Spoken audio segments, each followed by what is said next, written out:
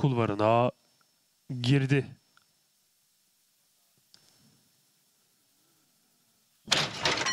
Start verildi ve koşu başladı. 5 numaralı Cidalı Kenan şahlanarak başladı ve rakiplerinin 2,5-3 boy kadar gerisinde kaldı bu safkan.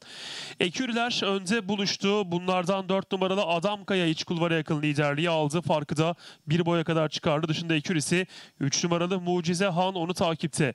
Bu tayların 2 boy kadar gerisinde bariyer dibinde 2 numaralı Hızlı Ayak. 3. sırada dışında 1 numaralı Akbedir var. 3 boy kadar gerisinde 6 numaralı Aktaşkaya şeklinde safkanlar son 600 metreye girmek üzere. 4 numaralı Adamkaya'nın liderliği 2 boyluk farkla devam ediyor. 3 numaralı Mucize Han takipte. 1 boy kadar içinde 2 numaralı Hızlı Ayak. Yarım boy kadar dışında 1 numaralı Akbedir. 2 boy gerisinde 6 numaralı Aktaşkaya. Bu tayında 3 boy gerisinde 5 numaralı Cidalı Kenan şeklinde safkanlar virajı dönmek üzere. 4 numaralı Adamkaya virajı da 1,5 boyluk farkla önde döndü.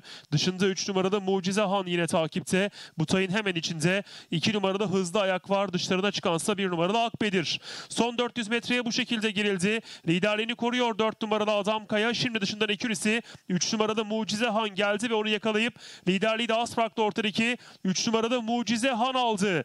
Geriden 2 numaralı Hızlı Ayağın, daha geriden dıştan 6 numaralı Aktaşkaya'nın da atakları var. Şu anda 3 eküri ön planda, aralarında birincilik mücadelesine başladılar. En dıştaki 6 numaralı Aktaşkaya hakim oluyor. Koşuyu da kazanıyor. 3 numaralı Mucize Han ikinci oldu. 6 numaralı, 5 numaralı Cidalı Kenan üçüncü. 4 numaralı Adamkaya dördüncü. 2 numaralı Hızlı Ayak'ta yarışı 5. olarak tamamladı. Koşuda eküri olarak start alan 4 safkan koşuyu ilk 4'te tamamladı. Bunlardan 6 numaralı Aktaşkaya Hakan Yıldız'la kazandı.